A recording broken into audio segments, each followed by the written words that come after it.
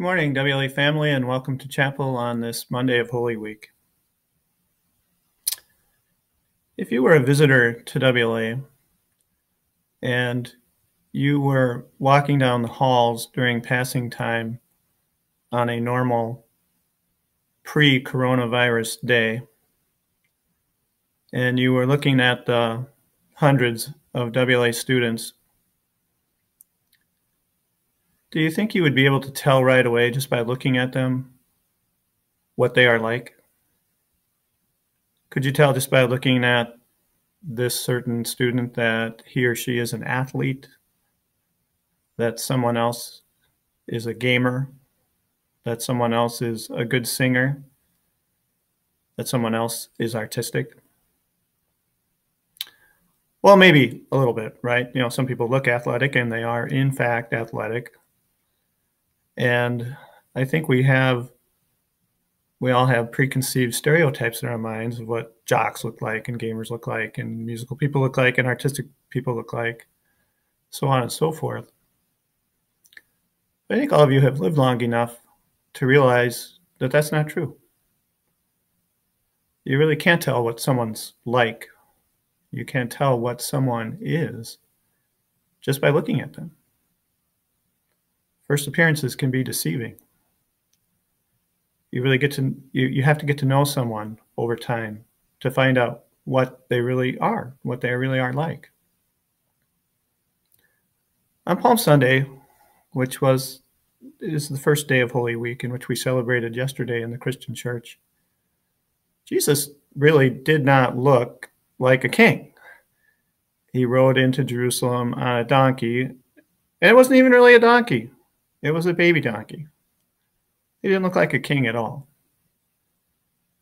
And if he didn't look like a king on Palm Sunday, he really didn't look like a king on Good Friday, just a couple of days later.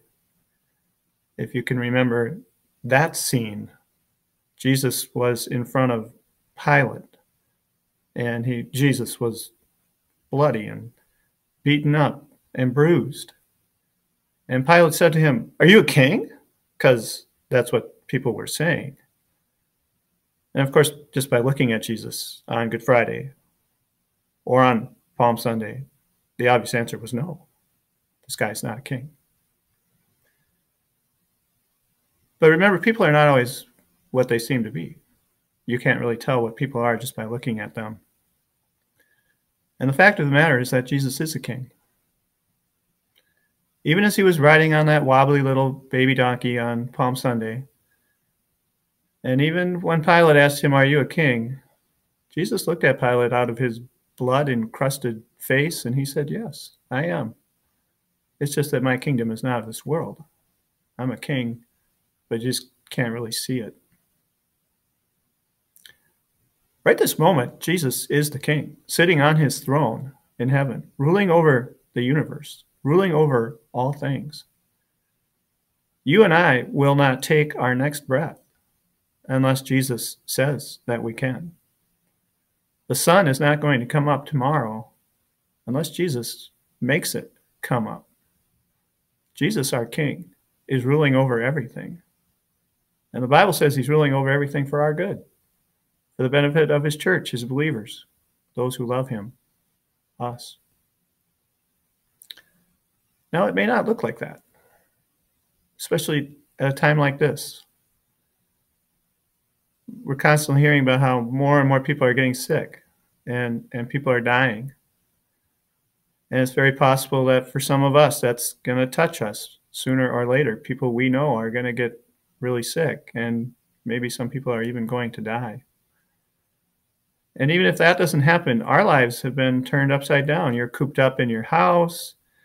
And if you're a senior, it's very possible that you're not going to get to play sports in the final season of your senior year, which maybe you were really looking forward to.